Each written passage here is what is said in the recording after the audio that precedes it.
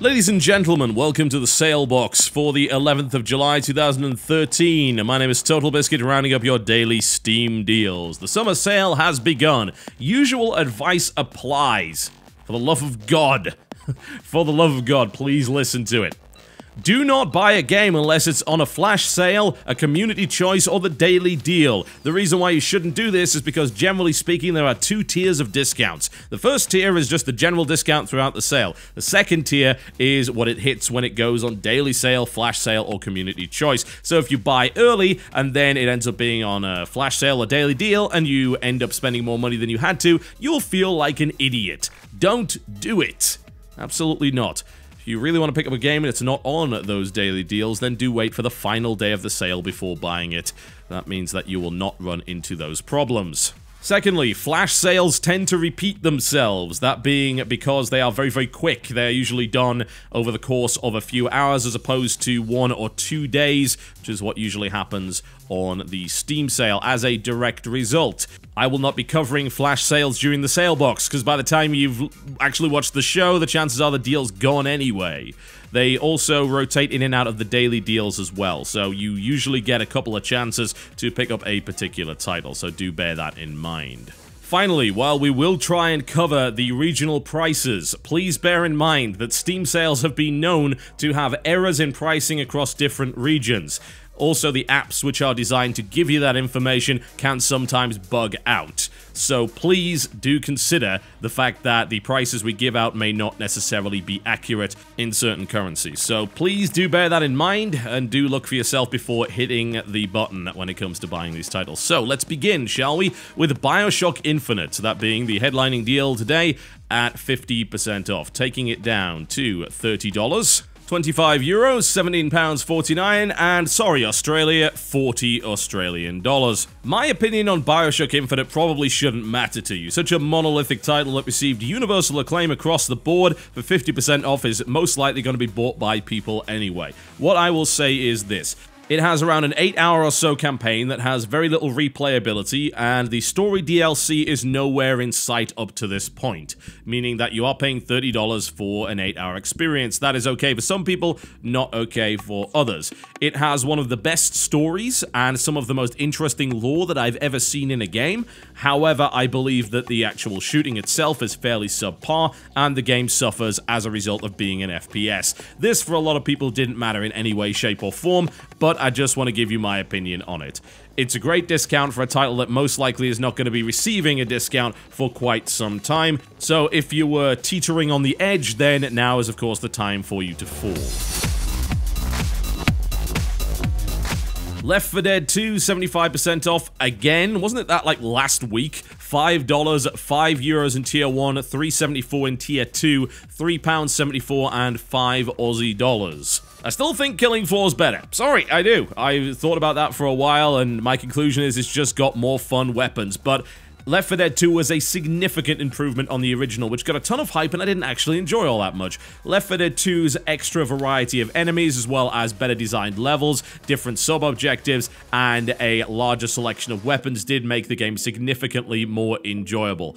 And if you, for some reason, don't already own it, and you have an interest in playing with friends, then I would pick it up. If you want to play on your own, you're probably not going to be getting that much fun out of it, but hey, buy it and maybe you'll have friends later. That's a possibility. For the 3 people that don't know what Left 4 Dead 2 actually is, it is a 4-player co-op zombie survival game whereby you are tasked with getting to the end of the level through various hordes of evil minions. Definitely a ton of fun with friends, although if you try playing with puppies these days, considering that the game has been out for an awful long time, then you may very well have a poor experience. Let's just say that people tend to get very, very serious about their Left 4 Dead. Endless Space, that's 66% off, taking it down to $10.19. €10.19 in Tier 1, with €8.15 being the price in Tier 2, £8.49 and the same price in dollars and Aussie dollars. Endless Space is a 4X strategy game. It has been significantly improved and updated since its release, and there is also a DLC expansion for it called Disharmony. Is it good? I think that it's gotten to the point where it's definitely worth playing. I mean, I've done a couple of playthroughs of it. I found a lot of faults in it. You can find that, of course, in my WTF is of the title, which is very in-depth. But a lot of those faults have since at least been improved, if not completely resolved. Still missing espionage for some reason, but the ground combat in the expansion is much improved. And as a direct result, it may very well be worthy of a second look. The DLC is only 10% off, I'm afraid. You will not find a big discount there, but it did only come out like 2 days ago. That said, the gold edition of the game does include the DLC and is 66% off. So if you're buying in brand new instead of just trying to buy the DLC, I would strongly recommend getting gold. It will only cost you about $1 more. As it stands, it's pretty good. It could definitely have a better battle system, which is essentially a kind of rock, paper, scissors card-based thing. But aside from that, I think that at this point, the game is definitely worth looking into. Don't Starve, 40% off, taking it down to 8 US and Australian dollars, as well as €8.39, $7.19 for Great British pounds.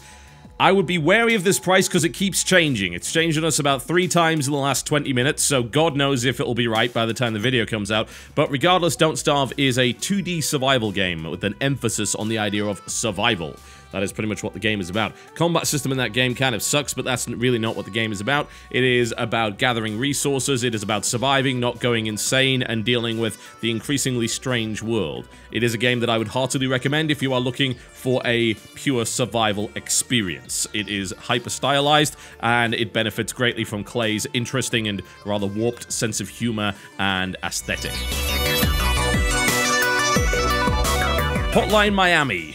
75% off, taking it down to $2.49, €2.12, £1.74, and $2.49. Without a shadow of a doubt, I would recommend this title if you are okay with 2 things. 1, extremely tricky, hyper-stylized violence, and secondly, the idea of the screen waving backwards and forwards in a manner that makes me seasick.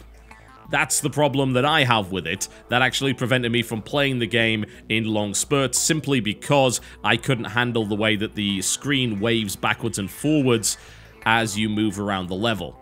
Aside from that, the game is critically acclaimed for a very good reason. It is a shooter. It might as well, though, be a puzzle game because you have to plan your movements. It looks like an arcade game, but since you die in one hit, you do the levels in such a way that you very carefully plan how you intend to engage. It is a great game, fantastic soundtrack, great aesthetic, and I would heartily recommend it. It is a challenge, don't get me wrong, and that's one of the best parts of the game. What looks like a generic arcade beat-em-up romp is in fact a very technical and very unique title. Toki Tori 2, 34% off, taking it down to $9.89, €9.23 and €7.25 in Tier 2, and £7.91. It's definitely a hard sell at that price point, I'm afraid. It's a fairly fun title, it's a little bit of a puzzle platformer, and it is cutesy. Very much so. This is also Toki Tori 2 Plus, we should bear in mind. The original Toki Tori titles are significantly cheaper than that, so it may very well be that you wish to look into those instead. The 2 Plus version is packed with content. It also comes with a level editor, which is fantastic. But the original, if you haven't already tried it, not only does it have a demo available, but it's about 99 cents right now, which is super cheap at 80% off. Probably never going to get cheaper than that, so that's something to bear in mind. Now, that would be a good way of testing whether or not it's actually a title for you. At that price tag, though, since Toki Tori 2 Plus was only recently released, even though Toki Tori 2, this is really hard to say, by the way, Toki Tori 2 came out quite some time ago, I would probably give this one a skip on the basis that you can try the original a lot cheaper. Of course, if you already enjoyed the original, then you might want to go in for this, but at only 34% off, I wouldn't really call it a great deal.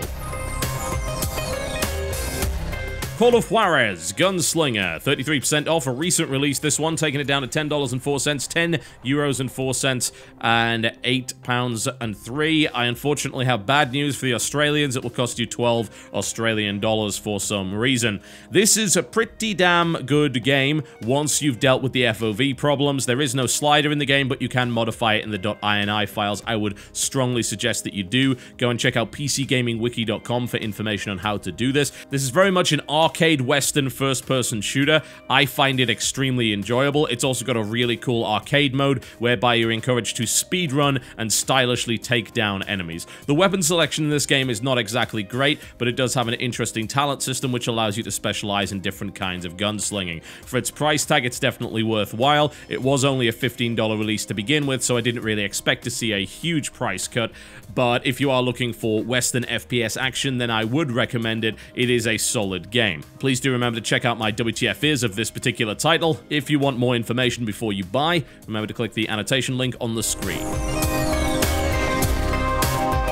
Defiance, 66% off, taking it down to $13.59, €10.19, £6.79. Pretty cheap deal in the UK for this one. This is an MMO that is tied into the Sci-Fi Channel series Defiance, and it does not require a subscription. The MMO itself is actually a third-person shooter with full-on vehicle mechanics, and my experience with the game was actually quite positive, perhaps surprisingly to a lot of you.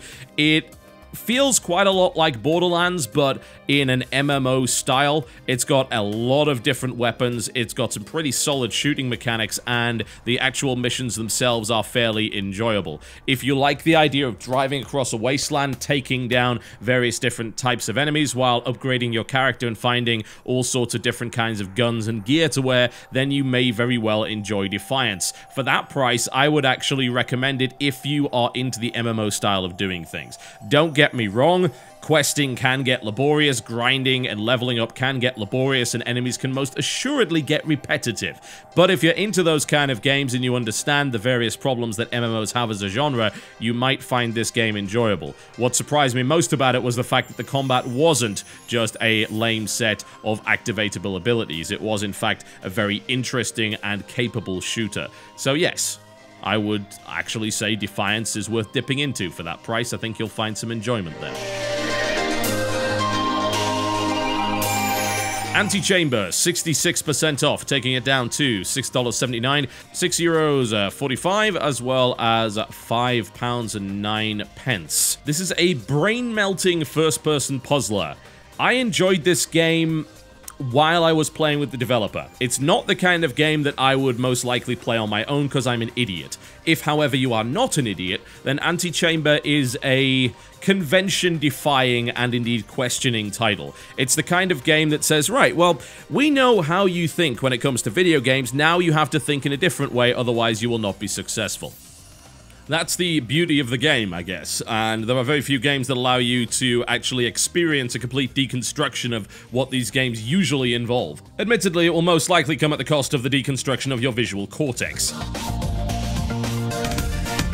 And that leaves me with my deal of the day, which I think has got to go to Scribblenauts Unlimited. 75% off, takes it down to $5 only in the US. That's an absolutely fantastic price. Australia can celebrate because it's that price over there as well, with €4.74 and £3.74 being the prices in other regions. This game is so much fun for those with a creative and perhaps slightly sadistic mind. The great thing about it is that you can solve puzzles in the most ridiculously contrived and silly ways, which is perfect for me that tries to do that in regular puzzle games and fails miserably. It's consistently fun, the Steam Workshop means there's basically infinite content coming out for the bloody thing, and quite frankly, it is always worthy of a laugh. A very creative and very inventive game that, as far as I'm concerned, is well worthy of your time. So, by all means, please do go check out Scribblenauts Unlimited, currently 75% off on the Steam sale. Alright folks, that wraps me up for today's deals. Bear in mind those deals will last for 48 hours. Yes indeed, 2 days this time around, so if you miss them, don't worry, you can grab them tomorrow if you're tuning into this show on the 12th of July and thinking, what was the point? I've wasted time. Fear not, these deals are still there. I'll be back tomorrow with yet more deals, ladies and gentlemen. My name has been TotalBiscuit, and I'll see you next time.